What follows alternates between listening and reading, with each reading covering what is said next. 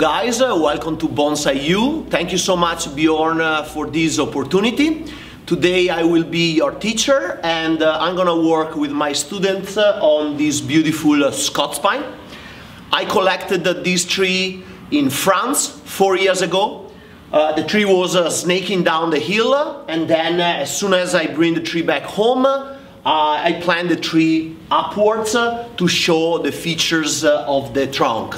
It's a very interesting material and is the type of material I'm always looking forward when I go collecting in nature.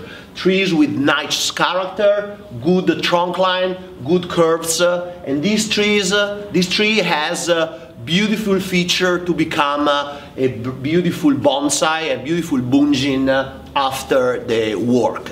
Normally, when I collect pines, I try to bring home as many roots as possible.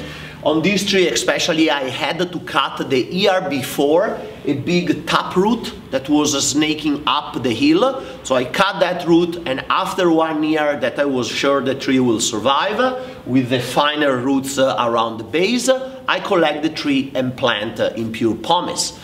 Generally, after 2 years, I repot the tree. When the tree is strong, I repot the tree and clean all the original soil, because I don't want any original soil in the new bonsai pot when I start working the tree.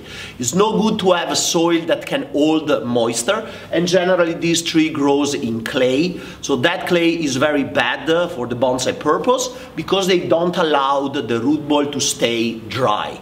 Pines love a lot air in the roots, so we need to be able to grow them, especially the first years, in pure pumice or any other type of soil that can allow the air to be in the roots.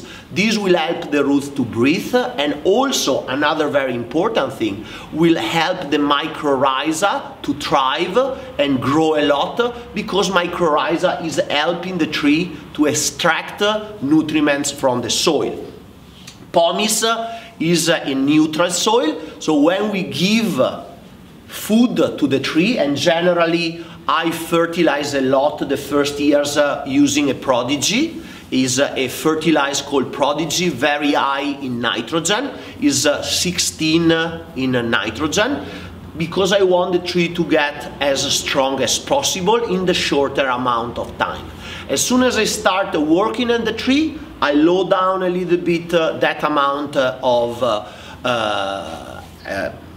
fertilizer, because I don't want the wire to bite in before the branches get into position. So the plan for today is to study the tree, understand which points we have to look when we want to work a Yamadori material like this, and then we're gonna start the heavy work that will be bending branches to rebuild a nice shape for this tree, to put in evidence the focal points.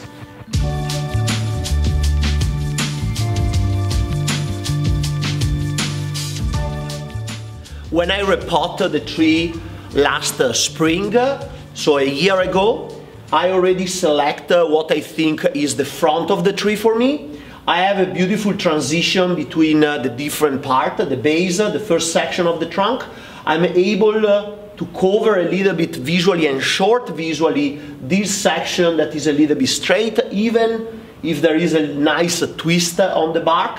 And then obviously I have in the front what I consider the best feature of the material, that is this snaky part going up until here. I have a beautiful trunk line going up, but unfortunately this branch doesn't have enough branches to make me doing the decision to cut this side branch that has a lot of green. So what I have to do, and thanks to the pine that is very flexible, I'm gonna use all the branches coming from this section to rebuild part of the lower green of the tree. The idea is to have a nice first branch here and another branch here to cover visually a little bit this section, and kind of frame with those lower branches this part. So most of the upper branches will be bended down and around the tree. So we're gonna hide the bending behind the tree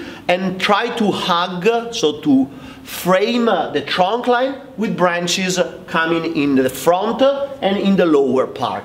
And then after that, I will use some of the little branches I have in the top to create the new top of the tree here. So we're gonna see here some bending, one bend on the top, but we're gonna be always able to recognize the trunk line of the tree. Now that this part is naked, we're gonna still focus a lot to the side one, but when we're gonna frame this part and we're gonna hide this section, everything will be more on the vertical and all the trunk will be framed by branches. So we're gonna start by cleaning the needle and preparing the branches with the raffia, because every single branch will be bent.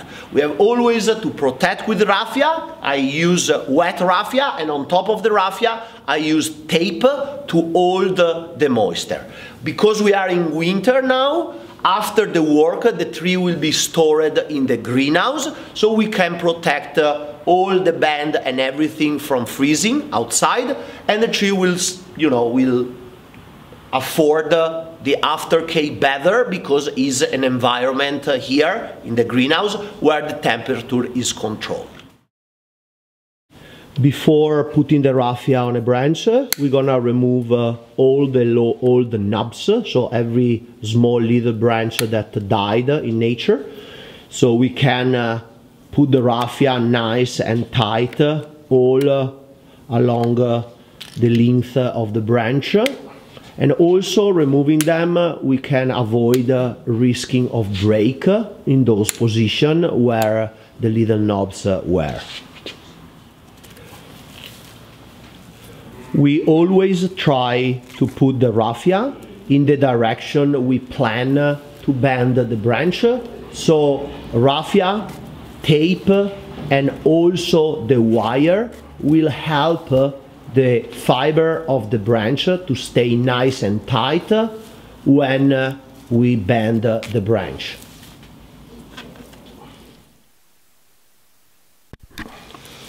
Always open the raffia fiber with your fingers to create a nice layer.